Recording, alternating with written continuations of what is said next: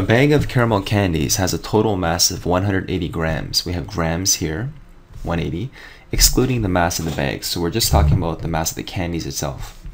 Each candy has a mass of 6 grams. As a candy is taken out of the bag and eaten, the mass of the remaining candies is plotted versus how many candies are left in a bag. So we have candies and we have the grams. Determine the range for this relation. Range means the possible y values. Now we're talking about 180 grams worth of candy, and each candy being 6 grams. We can actually calculate how many candies we're talking about if we divide. 180 grams divided by 6 is going to be 30.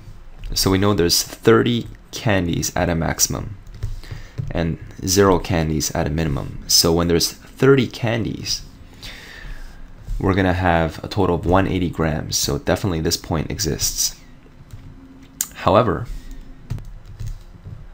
as we take away candies, we're going to be losing 6 grams at a time, and the grammage will decrease until finally we have no candies, 0 candies, where the total grammage is going to be 0. Now what's interesting here is these are bags. There's 30 total different bags.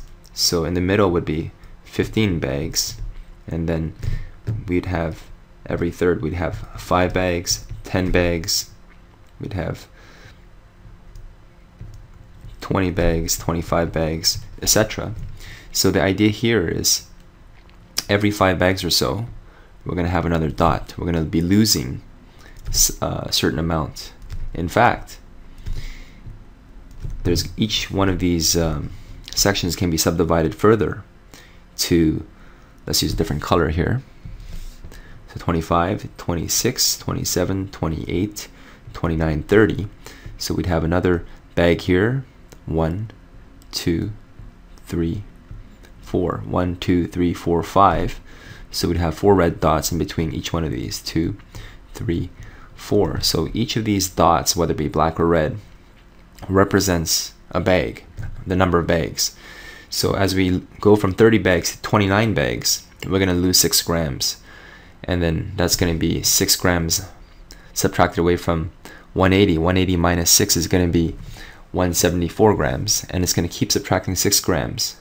So this graph here is a series of different dots. I made this gray line very faint because some graphs are solid and some graphs are simply dotted.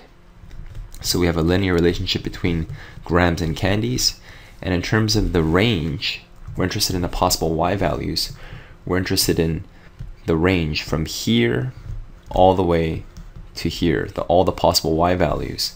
So it's going to be only, the y values only exist for these dots.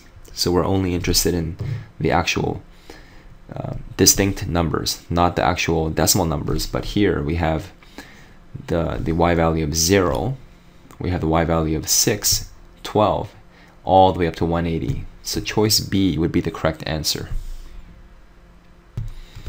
The key understanding here is that as we take away candy from the bag, we don't have half candies. Inside the bag are all full candies. So every time we actually take away a candy, we're jumping a step. So that's why we only have these distinct numbers with commas separating them.